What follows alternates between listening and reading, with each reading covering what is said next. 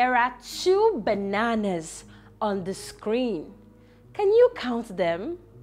1, 2. 2 bananas. Ooh, I see a math sign. What is this math sign doing here? It seems to go all over the place. What is it doing here? Look, it's getting close to the bananas. Let us see what happens to the bananas. Oh my, can you imagine what's happening? Are you noticing? Every time the math sign touches the banana, it multiplies. Oh my! Now I remember what this math sign is called. It is called multiplication. It is the multiplication sign. You can also call it times. The multiplication sign looks like this. It's like an X. Now, the times or the multiplication sign tells us that we need to multiply a number. But what does that even mean? What is multiplication? In math, multiplication simply means we should add the same number to a given number repeatedly. Just like the bananas.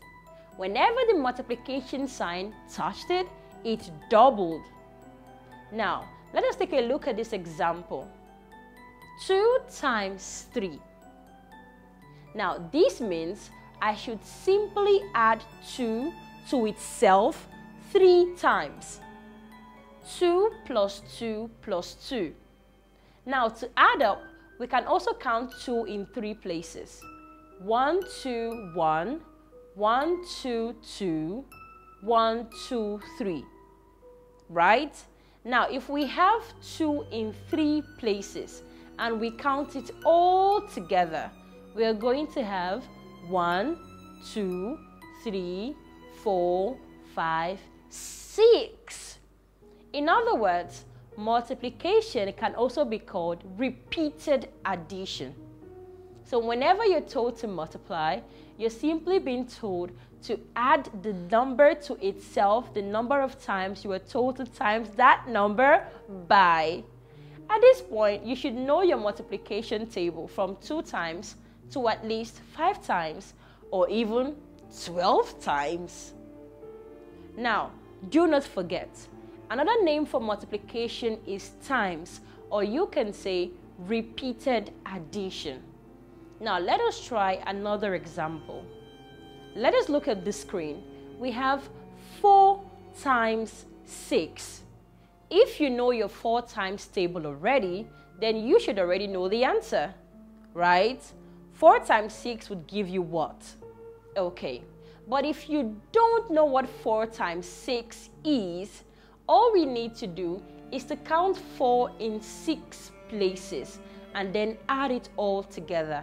That means we should add 4 to itself 6 times.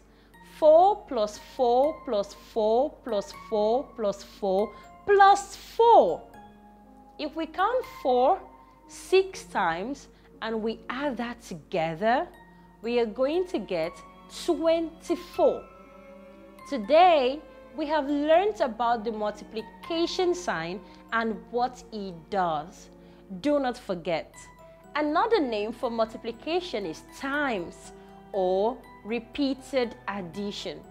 Be sure to practice your multiplication tables. I'm going to see you in my next video. Bye-bye.